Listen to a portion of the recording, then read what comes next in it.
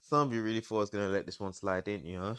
Nah, nah, nah. Nah, I wasn't. I might be a little bit late, but I'm not gonna let this one slide. So the WBC have confirmed they've received Dillian White's medical certificate.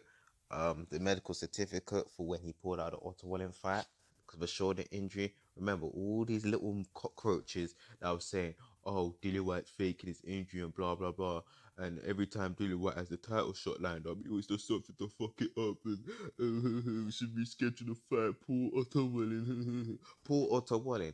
Poor Otto Wallen, because a fight can happen for the interim shit, but not poor Dillian White, a guy that sent several offers to Deontay Wilder and couldn't get a fight.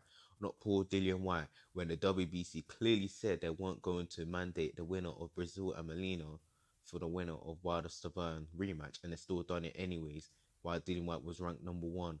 Oh, poor Dillian White. What about Dillian White, the guy that fought in eliminators for the WBC?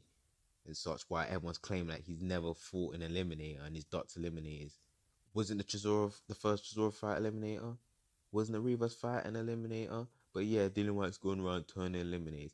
This is why I tell people, you don't know what the fuck you're talking about. You're always parroting what other people are saying.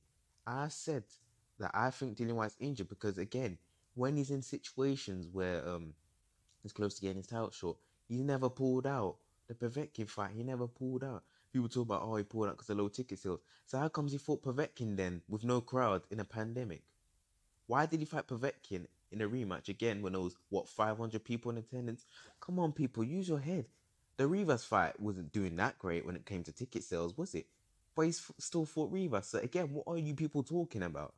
You guys don't even know what the fuck you're talking about. Go do your fucking research. Go on Google and then type in all these things, man. Why do people say things that don't make any sense? Good honesty. You begging Dillian White to reschedule what? Dillian White don't owe Wallen anything. If it was fake, then yeah, I see what you mean. But now we know it's not fake. So what is it all Otto Wallen for? What about Otto Wallen go reschedule with Lucas Brown, huh? Remember that? Oh no, okay. What about Tyson Fury go reschedule with Alexander Usmanov? Or why not Fury actually go fight Kubrat Pulev or David Price, those guys that are mandated to fight him years ago? Or go fight Vladimir Klitschko in a rematch. See what I'm talking about? You people don't keep the same energy.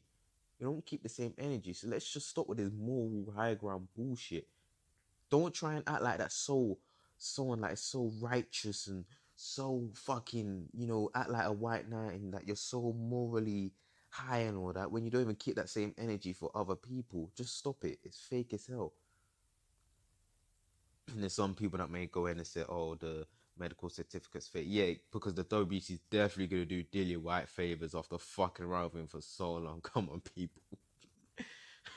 All the people that try and say that Dillian White, is really a drug cheat and so on and so blah blah.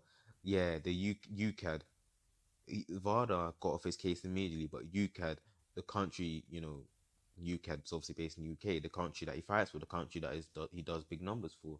Oh yeah, they're just gonna keep this going on for months and months instead of clearing him immediately like Varda. Come on, people, man, just stop it.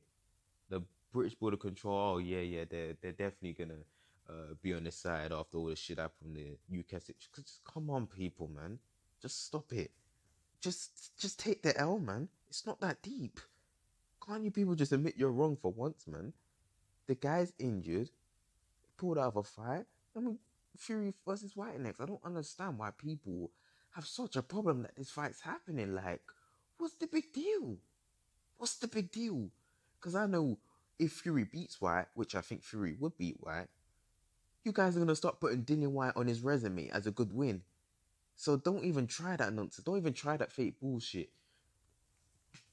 We're like, oh, but White's done nothing to deserve the fight, and White shit, and blah blah blah. Yeah, but if Fury was to go in and beat him, you're gonna put on his with Dillian White, so don't even fucking bother.